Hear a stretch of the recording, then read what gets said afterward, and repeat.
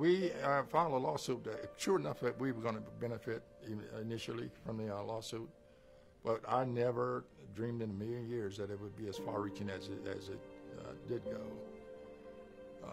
It changed the complex in the face of the city forever. You know, when we all joined the police department, we joined various times. Frank, he was the older of the four of us. He came on in '63. I came on in '67. And I think Clarence and James came on like in the early '70s, around 1970. And we all had our various experience with the police department. Some were good and some were bad. We were watching and observing discrimination, blatant discrimination in the agency at that particular time. A lot of the guys on the police, a lot of the white officers on the police department, they weren't bad. They were serious. They were sincere about their jobs, and they were sincere about treating people fair and equal. But then there were a few just didn't care, and they didn't hide it. You have to take in consideration that during that time, we were coming out of segregation into integration, and it was the practice of the police department to maintain the segregation attitude towards blacks, and it's unacceptable for me. Experiencing different things and different treatments, we were excluded from a lot of classifications and certifications and jobs on the department, and we would ask why, and they really couldn't give us a definite reason or a definite answer. At that time, there was only about 16 black officers in the police department.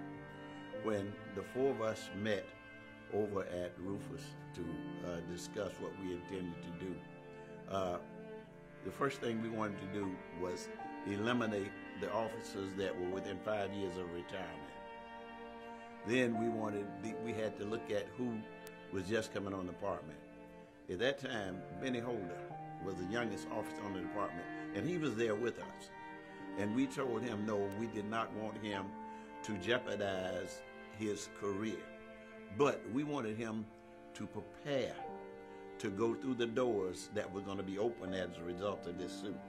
And the three of us, along with Rufus, and discussed, I think it was one of the officers that was there as well, Romeo Cole, and discussed the lawsuit and see how it is that we were going to go about filing the suit, and we did with EEOC. When the city was first notified of the lawsuit, I was transferred 3 times in one day.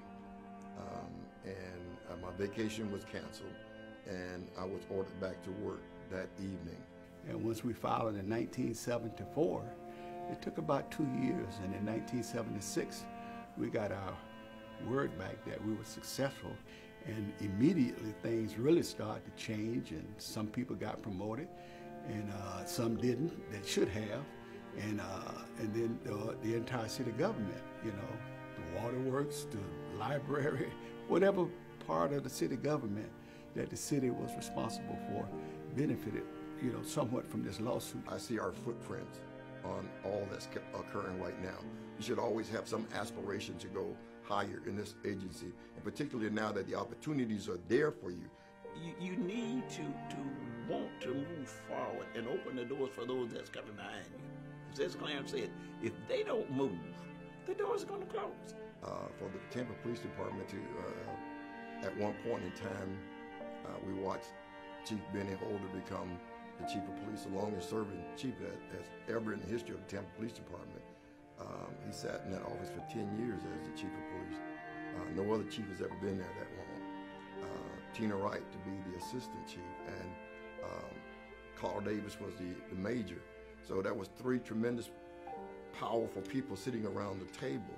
With law enforcement today and the mayor and the chief and so forth, I could definitely see some changes in it now.